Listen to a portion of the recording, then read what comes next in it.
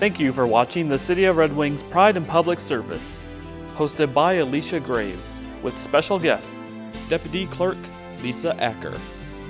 Hi, I'm Alicia Grave, Communication Intern with the City of Red Wing. And today in our Pride in Public Service, I'm with Lisa Acker, our Deputy Clerk. How are you today? Good. How are you, Alicia? Good. And can you tell us about your position at City Hall? I am the Deputy Clerk, which means I work in the City Clerk's office with Kathy Johnson. I started in this position in October of 2011.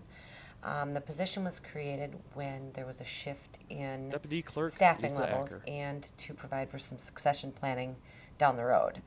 I work at the second floor of City Hall, doing such things as liquor licenses, elections.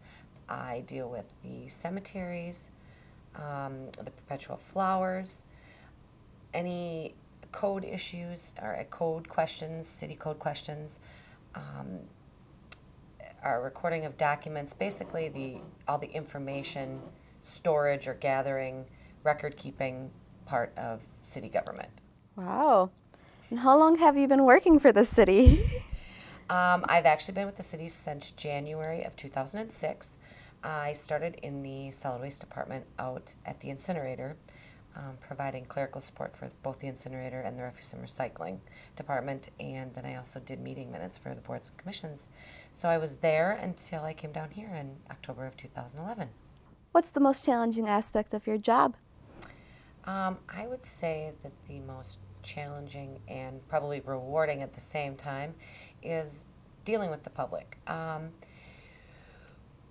In our office, you have moments where you get to be the person that makes someone's day, whether it's someone where I get an email looking for a long-lost relative. They're doing a genealogy search and they're trying to locate, it could be a great-grandparent or an aunt, uncle, someone that they've lost touch with, and being able to provide that information to them is very rewarding.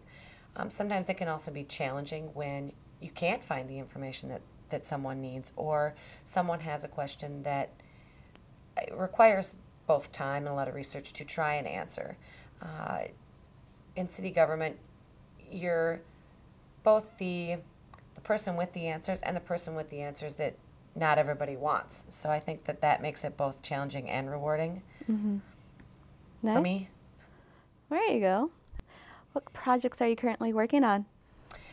Currently, we are working on liquor license renewals. They are due July 1. They run calendar July 1 of each year till June 30th of the previous year. So we are currently renewing all of the liquor licenses here in town. That's both your 3-2, it's your on sale, it's your off sale. Pretty much anywhere where liquor can be purchased within city limits is up for renewal. And we are also working on our special mayoral election, which will take place on June 11th. All right. And what can citizens do to participate in the elections? Well, obviously, anyone that wishes to vote can do so on Election Day at their polling location. The city has 8 polling locations. We have 4 wards with 2 precincts in each ward. Polling places are open on Election Day from 7 in the morning till 8 at night. And anyone who's not going to be available to vote on Election Day can vote absentee, and you can do that here at City Hall during regular business hours, Monday through Friday, 8 to 4:30. And then we will also be available for absentee voting the Saturday before the election, which is June 8th, from 10 in the morning till 3 in the afternoon. And the Monday before the election, which is the 10th, we are open until 5.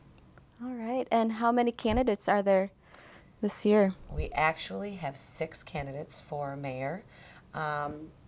They are Ernest Stone, Samantha Tix, Dan Bender, Elizabeth Cosina, Christopher Nelson, and John Sation.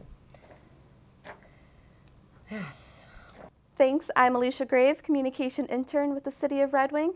And this is Lisa Acker, Deputy Clerk from City Hall. And this is Pride in Public Service. Thanks for watching.